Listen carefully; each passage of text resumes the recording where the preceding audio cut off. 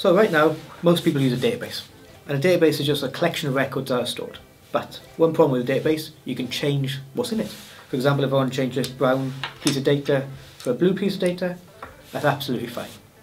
Now that's fine, but in some industries, such as finance, such as tracking shipments, for example, where you want a perfect audit trail and you don't want to change data, this is not acceptable. And this is where blockchain comes in. Blockchain, you can add data, and once you add data through cryptography, which is effectively just clever maths, you can secure and lock in, if you like, all previous data in the blockchain. So now you have a perfect audit trail which can never be altered. And this is great, for example, tracking your payments through banks, so you know you have a perfect audit trail. Sending parcels around the world, so you have a perfect audit trail of where it's been, who's handled it, and supply chain management as well. So traditionally now, this is a standard blockchain. You have data coming into the network, it just appends to the blockchain then, and this happens constantly over time. And as long as the network's running, the actual blockchain, as you see here, just gets bigger and bigger and bigger. And this will never stop. So long as the network is in use, this blockchain now will just constantly grow. Now this is a problem, because we've got 200 gigs worth of data now on Bitcoin's blockchain. Every node on the network now needs to store that amount of data.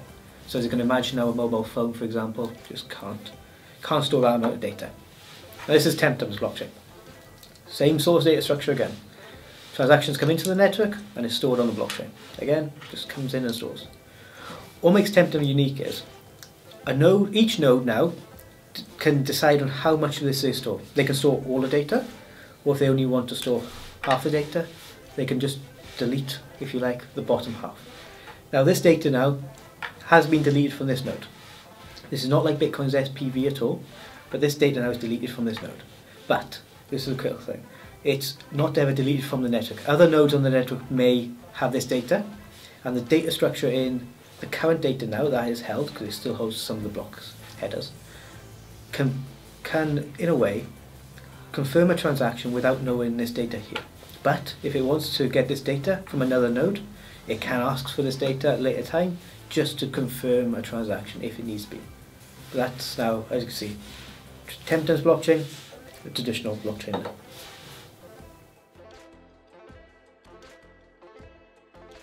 Yeah, so this is the NIST randomness beacon by here, and these are 3 nodes on the network. Every minute, the NIST beacon sends into the network a 512-bit random number. This random number can never be pre-computed at all, so nobody knows this number before it's sent out by NIST.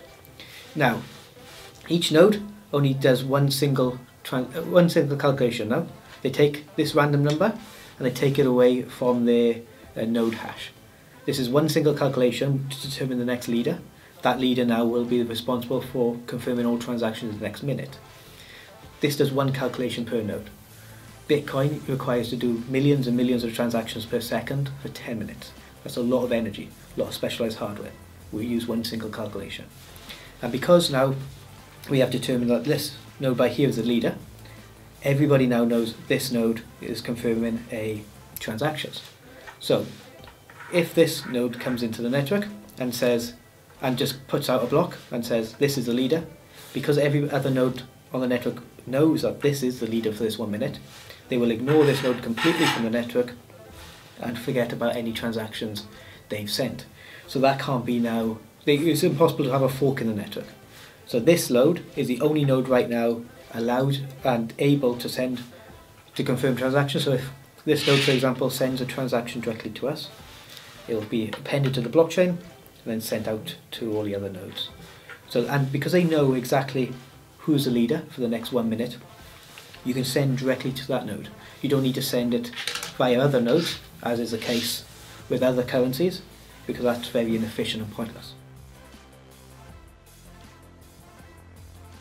So this now is an authority node. This node knows of each node on the network, and every 1 hour it sends a document to each node. This document by here gives a list of every other node on the network. So every single node on this network right now has a global view of the network. So this node knows about the purple and the blue node. Now when it comes to being a leader, if this blue node is a leader, right now this green node knows the blue node is a leader, and rather than just sending it to the purple node, hopefully get into the blue node eventually, it can just send its transaction directly into the blue node. That bypasses all other nodes, it stops them wasting resources, and it makes the network much more efficient. So this is a NIST beacon as shown earlier.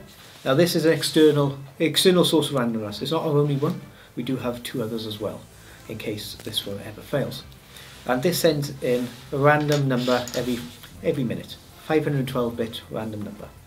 Now the reason we use this is because this source of randomness now is truly random. It uses a quantum source of randomness, it uses lasers and lights to generate this random number, because the problem with current numbers generators is you can predict them. Eventually you will be able to predict them. This is completely random. And because nobody can ever predict this number, means that this random number that comes into the network, you have to be on the network and attacking the network at this point in time. You can never pre-compute it. And the chances of you attacking the network while this is in play is very low.